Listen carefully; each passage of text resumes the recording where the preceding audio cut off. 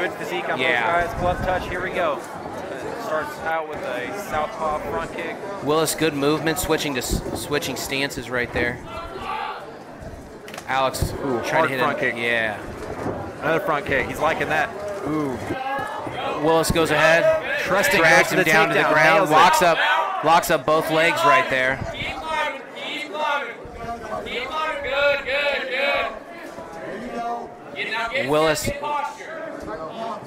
Alex, keep trying to fight. Like I said, man, when you're trying to fight from the bottom, it takes a lot out of you. Keep climbing. There you go. Good. Oh, good. These Willis corners didn't are fall speaking into loud the and clear. Oh, man. Alex grabbed the cage, but Willis. Treston. Oh, he's going for it. Treston right there. He needs to flatten out his hips. He needs to flatten out those hips. He's got right across the neck. He's just going to squeeze, baby. Oh, that's in there tight. That's tight. It don't matter. Treston rises from 0-1 to 1-1. Wow, that was a good one. That was so clean. It was a clean technique. Yes. There was no extra BS. He let him throw the kicks. He was like, I'm not feeding into that. I'll wait for my time to strike. And as soon as he saw that opening, he took it.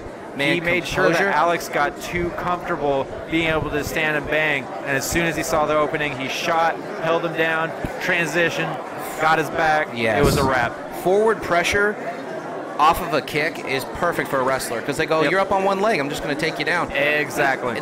We've seen that binding passer where you bind up both legs and then get your legs over them and slowly crawl up them. It's actually a great technique that I think has been definitely utilized a lot here tonight. For sure. Because you can totally control a person's hips that way.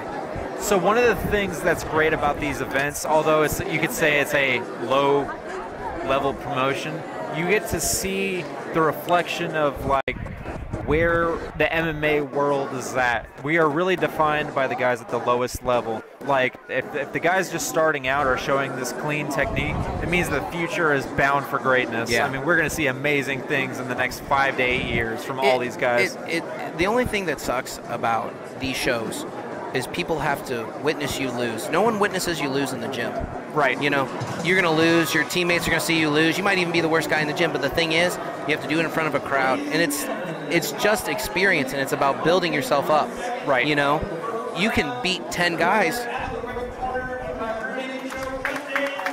Treston Graggs, good job.